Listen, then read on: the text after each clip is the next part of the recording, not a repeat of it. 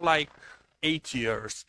And at the moment, we used to have this architecture. I mean, they still have it. So we have domain logic on both ends. We have Ruby on Rails. We had the GraphQL as a connection tissue. We only use Rails as an API layer. We used Apollo, React, Next.js, React Native for mobile, and we had the connection tissue with GraphQL. While I was in Brooklyn, I started this thing called Angry Building, which was a tool for facility management companies able to manage their businesses and make sure everybody in the buildings is happy. Like we always say that the companies to rename it to Happy Building. So this started as a side project. I started to do this like 2 years ago, and it started like those things which like how can it be kind of situation. So when I was choosing the architecture blocks for any building, I was just trying to pick stuff that I kind of knew, and I needed to move very fast. I needed as most fancy things I can do. So I choose on Rails because I do Ruby on Rails since 2009. So I pretty much know all the books by now. I didn't want to do any JavaScript except Rails Vue.js, even though I love JavaScript, even though the mobile app is very native. It just started a layer that was nothing for my clients. I didn't want to write CSS, even though I also love it. I decided to try Tailwind just so I can interact faster. Another thing which I wanted to focus on was focus on the domain logic, focus on the business, because the system becomes like a small ERP system. And also for me, it's very important to have very big end-to-end S3. So this was my architecture idea for Angry Building. And again, I love Ruby and Rails, but there is always a but when you love Rails. And there's this really nice folder here called helpers, which is not that helpful. There is this other folder called views, which, I mean, depending how you go about it, when you connect those two, you get into like these small situations when you start looking stuff around and you kind of feel, okay, I'm opening this page and I'm trying to follow the pieces of where do they come from? How is that? And you get into situations. So fortunately, a couple of months before I started working on Angry Building, I noticed this library from GitHub, which was called ViewComponent, which is a very good name. Usually, like, so I have a couple of gems. One gem I have is called search object, which what does it do? It makes search objects. I have another gem, which is called mini form. What does it do? Form. I have something called angry support, which is something else. And I like names like that. It's very descriptive. It's like, so ViewComponents is a library coming from GitHub. And this is how ViewComponents looks like. They actually have a very small and very useful side. Like, even if you see it, like, this is like the smallest ViewComponent you can do. Actually, not the smallest, you can even make it smaller. So if you have, let's say, in your application, you have this field set where you have information about where you have the bank, the IBAN. If you think about it, if you want to make this component field set generic, what do you need? You need a title and you need content. And with ViewComponents, what you can do is you can say this: I'm rendering a new field set component. I pass the field set and I give it a title, and again, I put stuff in the body. I don't care about it. And we do something which we want to do very early, class. So we just create a class for this component. We said it accepts title, gets an attribute title, and it has here, if you see, there is that field set component.html.erb, which just gets the class. And it's like, okay, I have my class, I have title, and I have this thing, content. Like, remember, get title, but where does the content come from? So the content is passed as the block. It's meant to stuff inside of your component. So if you remember here, this part is the content. It is this block over here. So this is coming as helper.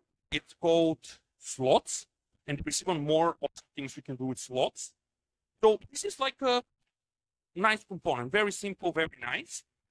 And this is one of the things, because I mean, I thought further than Ruby. And something that is great about the Ruby community is all the details of the developer experience. So other ViewComponents comes with this preview system, which is very similar if you use Rails. The Rails, one of my favorite Rails features is the Rails previews, weirdly enough. You can create a very simple thing where just defining this class, ViewComponent preview, you can say, okay, this is my bolt, render, component, and all of that. You can create a preview that's very similar to how Rails does the mailers. So you can actually see your components, and this is all the stuff you need to do in order to have a Rails mailer view experience. And even more, there is this gem called Look, which is built on top of the previews, which gives you this really nice UI where you can see all your components.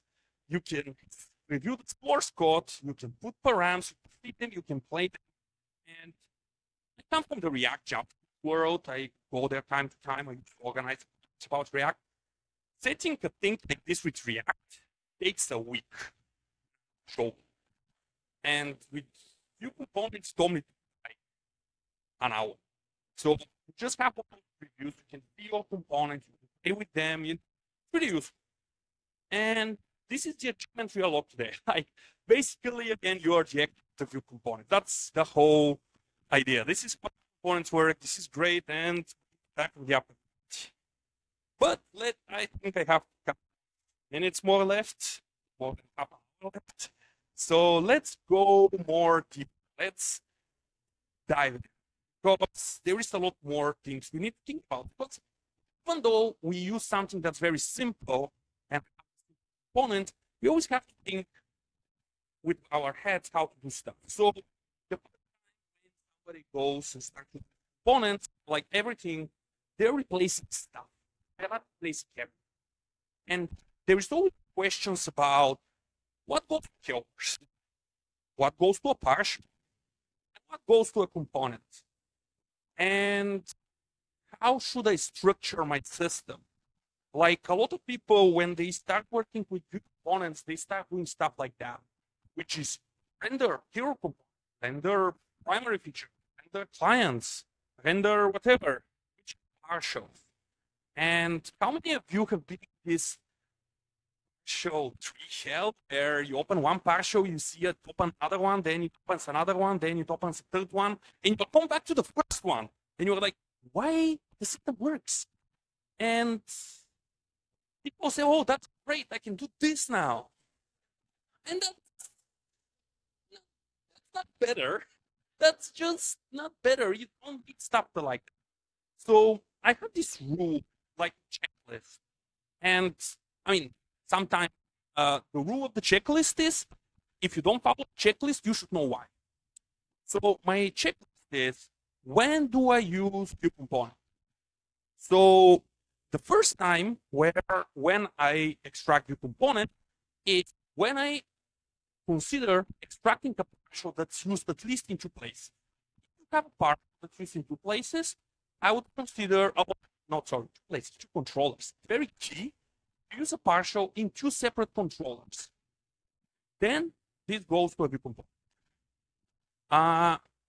If I'm considering extracting a view helper that generates complicated HTML, like more than 2 lines, like 2 tags, 5 tags, and you have to think about, say, attributes and things like that, move it to component.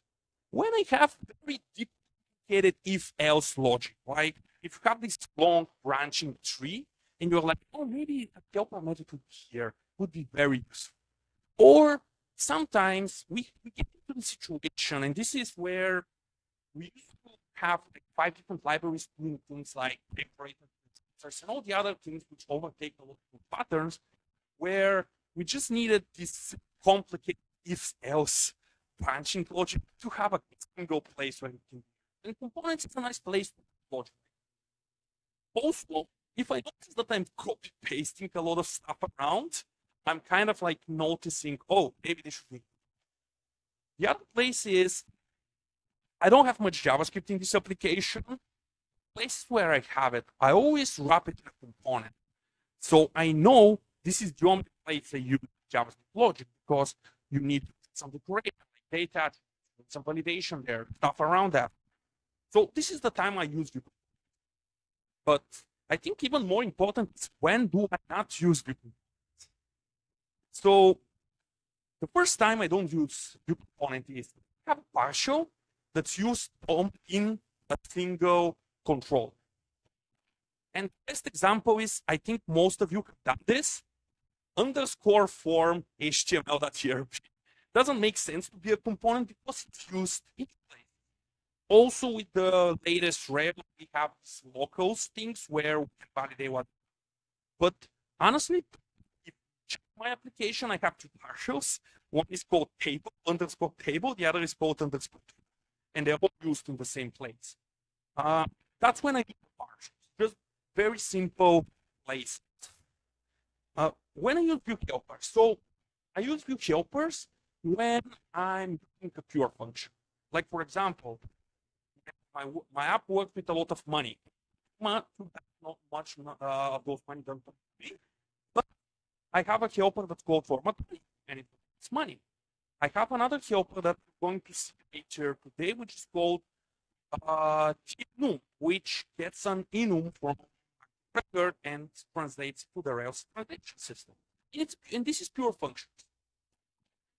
And this is a bit controversial. If I notice that there is carry HTML, and here I just talk about very complicated UI design where we have like I just leave it as it's page, just because I notice my career is oftentimes I go to this direction when I try to make the code more clean than it needs to be, just because it looks good. And I did over cleaning. And when I do over cleaning, the moment business logic changes, this over cleaning bugs me. I cannot say it where. But the situation is, sometimes I leave code. I notice this pattern. If sometimes I leave pieces of code ugly. Like this code has a very simple input, a very simple output, but it's very complicated to learn it. I just leave it. Because the next time I open this file, and if I need to change logic, then this ugliness will push me to kind of refactor when I have a reason for refactor, just because it looks good.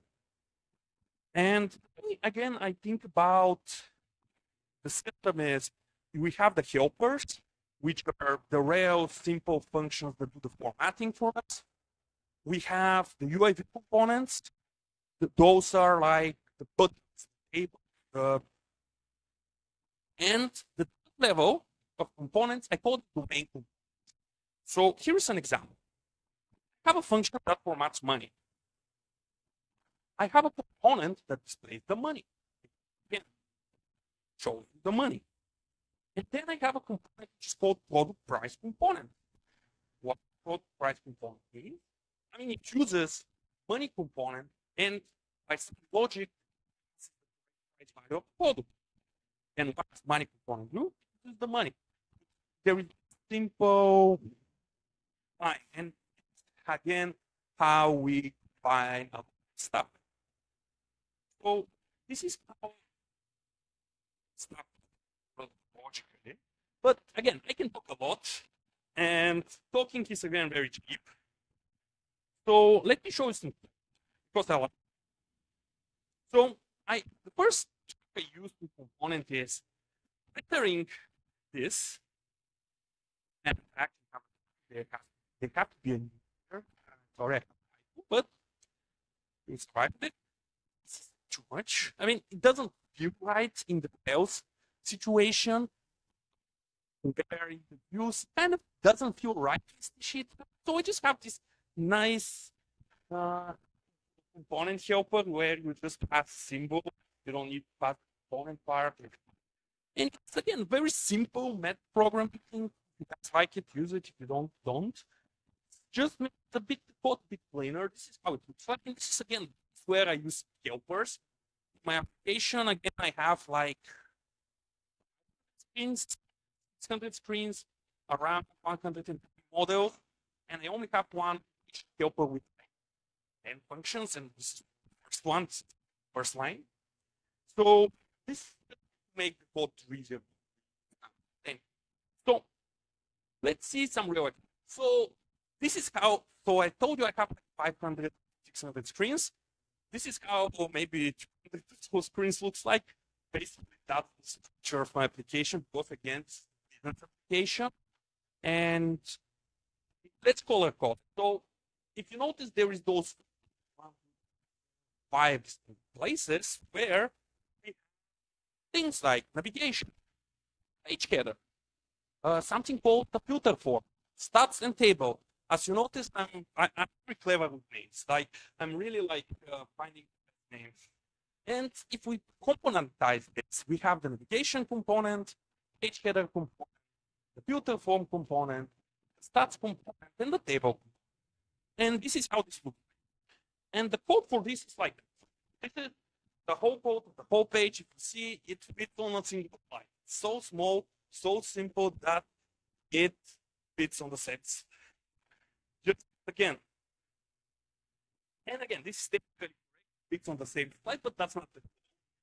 The goal is to be more understandable. So let's focus in the first. Let's focus from the middle. Why from the middle? I don't know.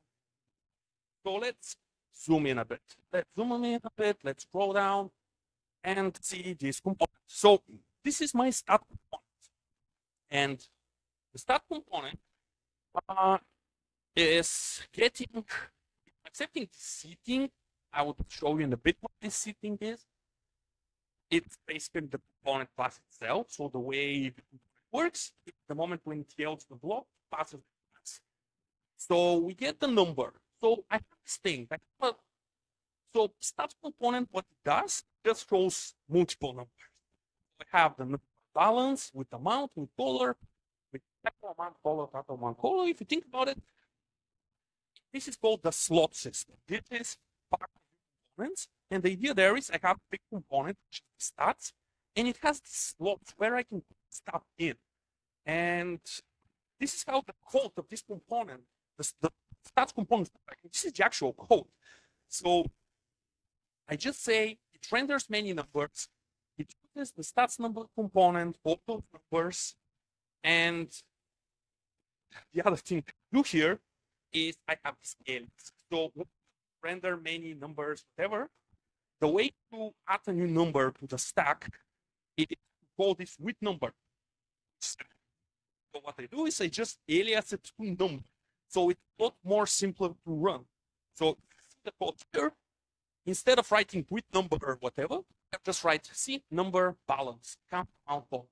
It's a lot simple. It's a small trick I use. To be honest, the reason I did that was I didn't know that slot existed when I wrote first version of this component, and I implemented it myself. And I didn't want to change the implementation. Often I found out that often I change the implementation of internal components. So usually what I do is make my own methods that I called in the component to set it up. So in this way, when I do refactoring internal structure, I don't need to change like 200, 600.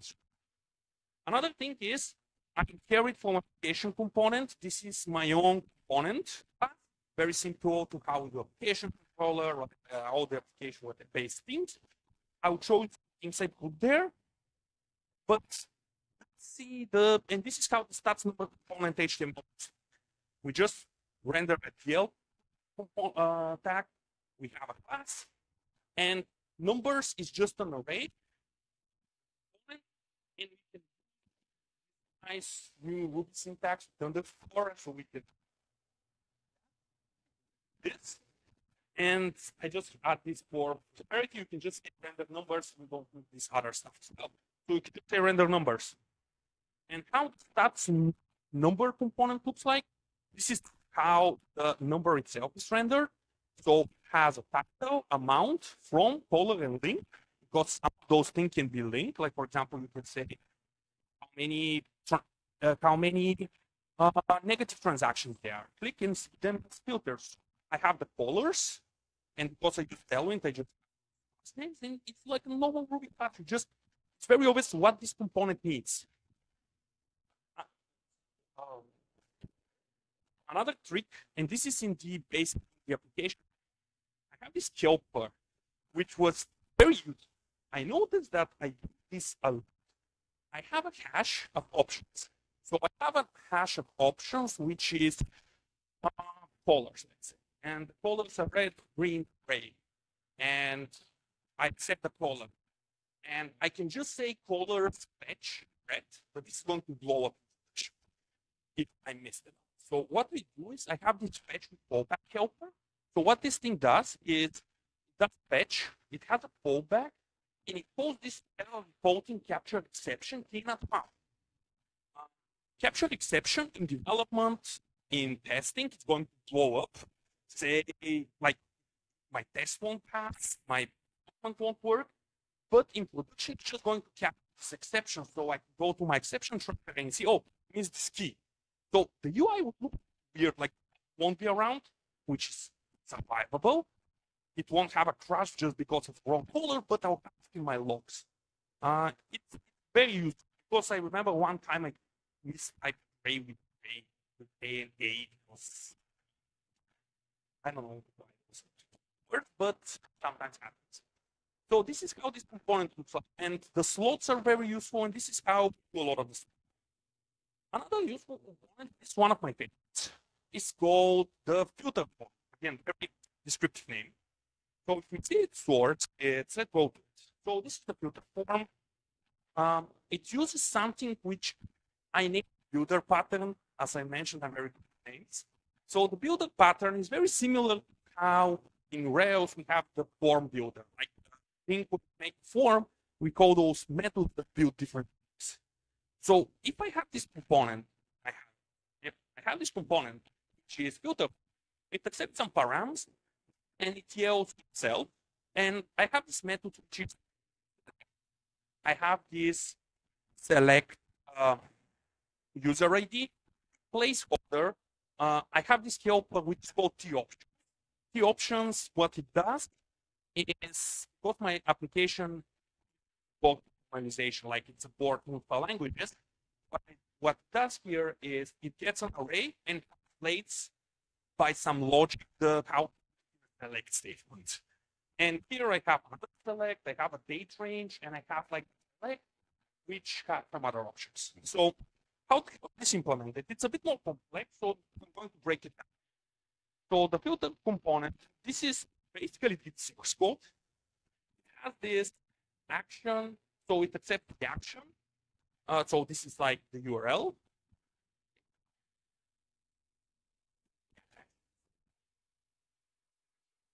It accepts the params, and it has this array which is called input. And I haven't used slots here because I wrote this component before I knew about slots. And honestly, we don't need to use slots. Use them. So this is the initial part.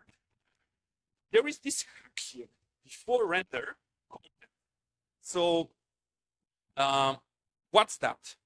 So before render content is needed to call before we render. Why I need to call? The reason why I need to call the content here is the block of the component, it's not being executed if content is not triggered. The moment you trigger content, then this block captures the content. And if I don't use the actual content of the block, I just use the block to kind of call my builder method, it's never called. So it always happens before render content. If you have slots, this is not needed. So the search. Search, what it does, it gets the name, label optionally, it puts the inputs, label, and it renders another, and it just renders another component because the search component have this weird question mark in the beginning, so that works. It's again normal HTML select. In the view component, just call the view helpers, so you can do everything stuff here. And again, I use slots. I can use slots, but I wrote this before I use slots, and works. So I just so the text HTML. This is how I use the text HTML. I use this helper. Notice I use a lot of T helpers. They're very similar to they basically do Rails translate helpers, but what they do is they say, okay, if I tap the key, if it's a blank, return it. If it's a string, render the key. If otherwise, try to translate it. Otherwise, go to like the default label situation. So in my application, you'll notice I don't use any string anywhere except like this. It's like that. I use symbols. That's the reason when I try to translate stuff, I always check. I use the thing. If it's simple, try to translate. And this is how it looks like. Date range. Actually, the date range, instead of using some fancy calendar, it just uses 2 date fields and just have them as 2 inputs. And the whole component itself, it's basically like that. Just list the inputs, have a label with the transaction, and have like a very simple form. So how it looks like. Let's go up again. Go to the front to the page header. Page header itself, it used the builder pattern again, one of my favorite patterns. It has breadcrumbs. Header actions. The header actions is just the button in the corner. And here I have one of my other components, which is action menu. Action menu just is a menu. Again, very matched. And this is how the page header looks like. So this time, this is like the newer component. The title itself, I use, this is basically one of my core things. Symbol, I translate string display it. Otherwise, it goes to protocol kind of system where if the object has display name being the presentation name of the thing. Otherwise, I try to go with name and title. Otherwise, I should go to the string. It's very useful for translating stuff.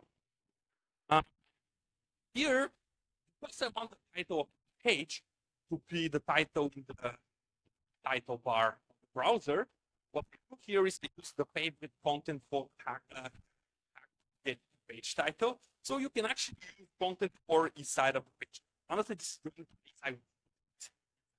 I don't advise you except in this case.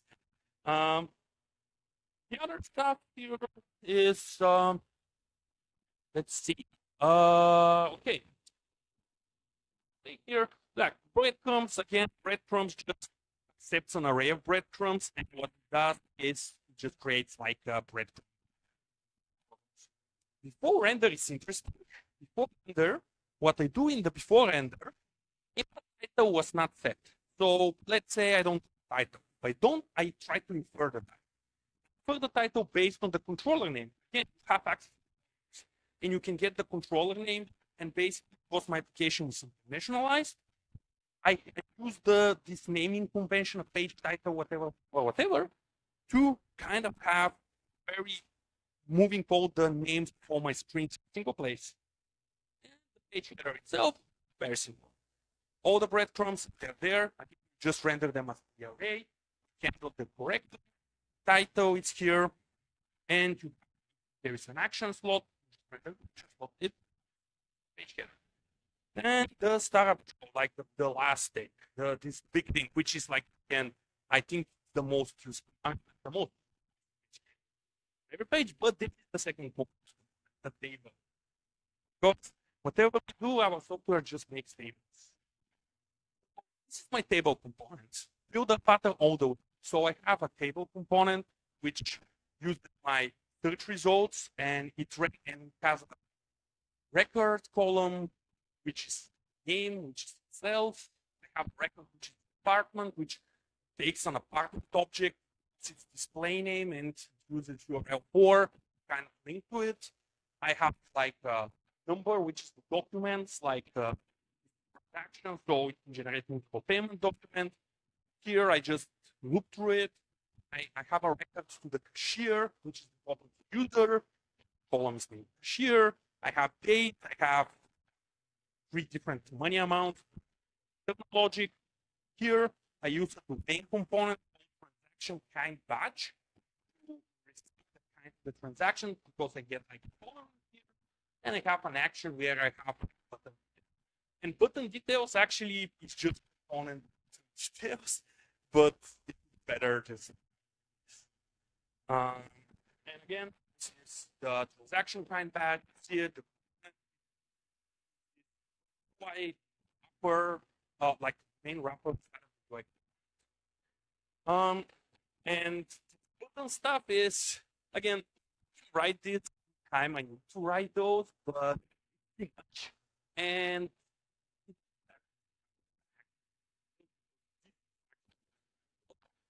this is the only component that I am allowed to have things like that. And so how is the table component implemented? So this is the simplified version. The real one, it's a lot more options. More complicated than it's like. So I have an array of records and columns. And I have 2 formats. Date, and I use my favorite before render. The whole component is powered by this column method where I get the name of a column, a list of classes that are applied to the column, a format, and a block. And I have this table.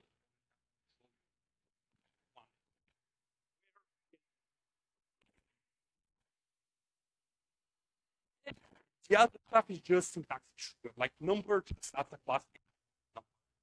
Money is the number, but not money. Date is time, like but date formatter. It's complicated. It just gets record, its attribute, and it tries to link to, and it uses my favorite display. Kind of know how this record name is, where it comes from, and this route record path just can generate based on every.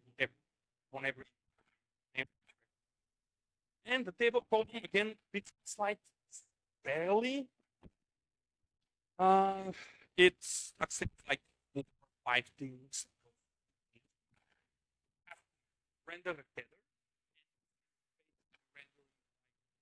The header, column, and render cell, which uses a whole lot of to show the flow, making sure it's secure, handle the formatting is there, just render it.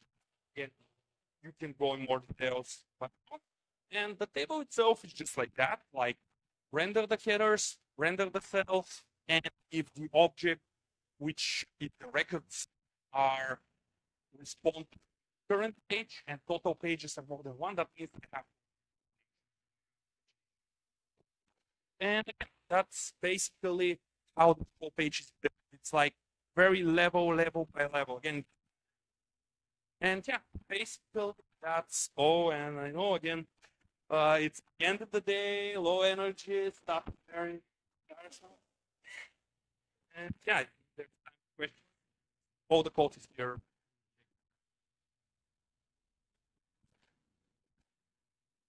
Okay, is it your? Yeah. Yeah. Okay. So we move to QA part. Do you have any question for him? Actually, your presentation is really interesting. So, Thank you. Thank you. No worries. Thanks for the talk. It's fantastically practical. I'm just wondering, since you've been using ViewComponent for a while, if you've also checked out other similar things in the ecosystem, like Flex, and whether you have any thoughts about how they might compare to each other. I mean, I've checked other things, like, mostly in the past. In Flex, I haven't particularly checked. I checked things like I used to be a fan of something called cells like 20 years ago. It was great, and it's very powered by this. I haven't done much into the Flex itself. So far, the component are well mapped the way I think, and also I. Thank you so much for your question. Have anyone have question? Ooh. Thank you. Hi, I just wondering because according to your example from your demo, I just noticed that you define the for render method in almost every component, but I still confused why you need to define a before render to wrap the content. All right. So if I understand the question correctly, is why do I have this before render in so many places, right? Yeah. All right. So let me. Oh man, I had 3 minutes.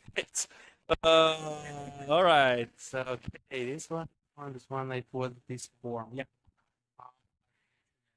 Yeah. So this one, right? So if we notice the code here, notice how I'm passing this block, and this block here doesn't just have this form calls. It doesn't have any content that actually is being rendered by itself. It's just I use this for configuration. And because this block is not code inside of the, like, let's say here. Let's say here. If here I have content, this block would get the moment I call this component content. And when this is executed, my configuration actually. If I don't call before render, if I don't call this content anywhere in my code, I won't get my configuration, and my component like input would be empty. If I put component here, go to blow up because it's still not connected to Rails view context, the thing that renders. So it needs to be called. Content, the first time I can call it is just before the render. So before I start rendering, I call content in order for me to be able to trigger this builder. So it's everything in. It's only needed if you don't use slots. If you have one has many, you can not. It's just needed if you don't have slots and you have just if your component just builder method. Like for example, my table component also that because it only does configuration. Make sense? Yeah, thank you. Great. Thank you for the question. Anyone have? We have like 2 minutes. You have any question about the talk? Okay. Hi. Talking about content in here, is it possible I use another component inside the content? I mean, nested. Yes, you can nest components. Like, just let me show you.